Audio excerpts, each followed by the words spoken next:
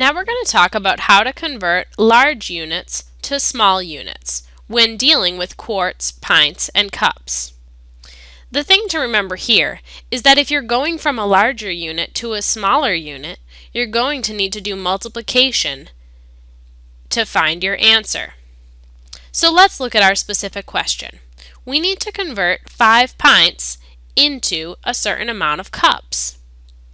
So, our formula to relate pints and cups is that 1 pint is equal to 2 cups.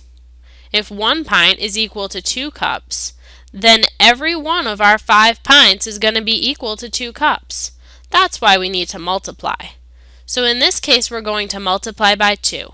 5 pints times 2 cups for each of those 5 pints is going to be equal to 10 cups altogether.